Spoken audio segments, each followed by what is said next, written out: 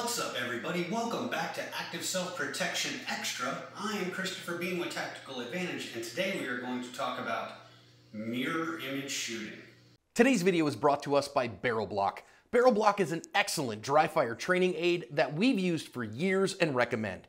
It provides an easy-to-see indicator that your firearm is empty and safe for dry practice. It comes in all service calibers and can be installed and removed in seconds without disassembling your gun. It's an inexpensive, easy way to give more margin for safety, so go pick one up today. How's it going, everybody? So I think about it a lot, that I talk to people about learning on a weekly basis.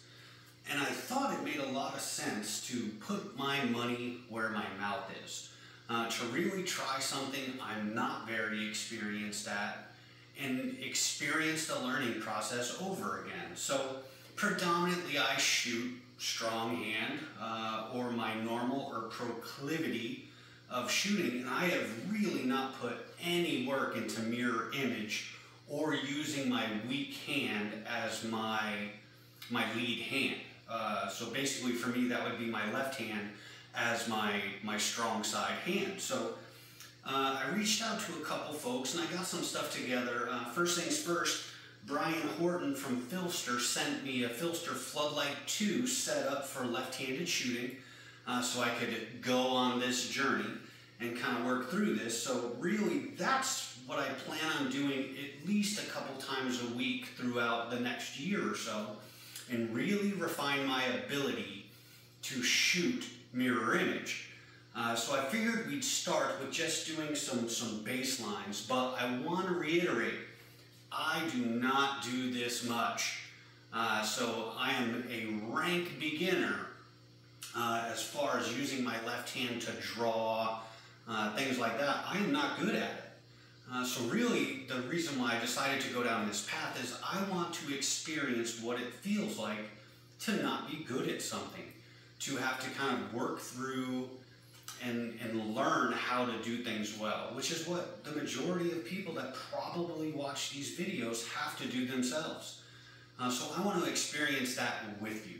So as I go through and I periodically make a couple videos in this series, and I'll do updates later in the year, hopefully there's some things, because I'll gain new perspective, and hopefully you'll gain some new perspective as well. So to start, what I've got is a 2-second par on my timer. I'm about 5 seconds away from an IDPA target, and I'm just going to do a series of about 5 draws just to see what that kind of looks like. About a week ago, I worked on this for about 10 minutes or so, and it needed work. So we'll see if I can actually pull off some draws today and just see what that looks like. All right, here we go. Okay, so I got my dot pretty good, but I did notice as I came out, there's a pretty heavy want to drive the gun that way and bring it back to the alpha zone. Certainly not trying to go fast, just trying to wrap my head around what needs to happen to get a reasonable draw out. So let's get another one.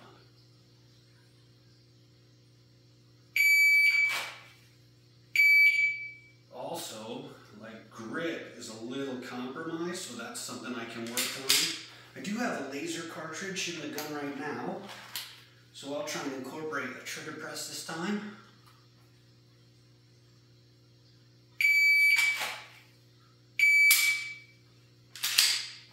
A 2-second par did not make that with the trigger press, so my current mirror image draw is not below 2 seconds.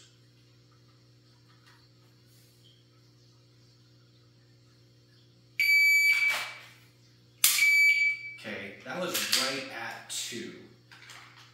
So if I had to say my average or my guess would probably be right at that 2-second ballpark. So we've got a lot of work and a lot of low-hanging fruit we can go after.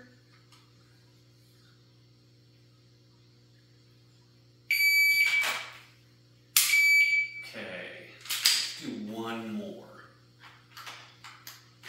One more.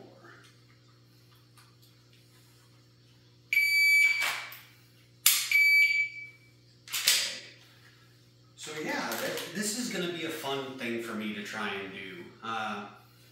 But this is also really important from a conceptual point of view. Not being afraid to try and work on things you're not good at. And I am not good at this. So it's going to be a challenge for me to kind of work through all the things, because it's been years and years and years since I've had to experience things as a novice. And I think that's really important, to create novelty in your training, create things that are different, because at the end of the day, the better you get at any particular thing, the higher your overall aggregate skill level. And that's really what I'm trying to achieve. Plus, I think it helps me better express these ideas, periodically refreshing what that feels like, to explain things to you guys. So hopefully this is fun for you to watching me ride the struggle bus a little bit. But probably once every few weeks I'll send in an update, but right now our baseline is right at 2 seconds for a draw. Also see a lot of volatility in my sights with that draw, but man, it feels interesting going all the way through with everything, the clear, the draw, everything. It feels very interesting. So as we kind of head out, I do want to thank Brian from Vilster again for sending me this holster to work with, and I'll give you guys a little tip. Really why I'm trying to do this is in October of 2024, I am going to be assisting Riley Bowman in his pistol intelligence class at Apache firearms training in North Carolina.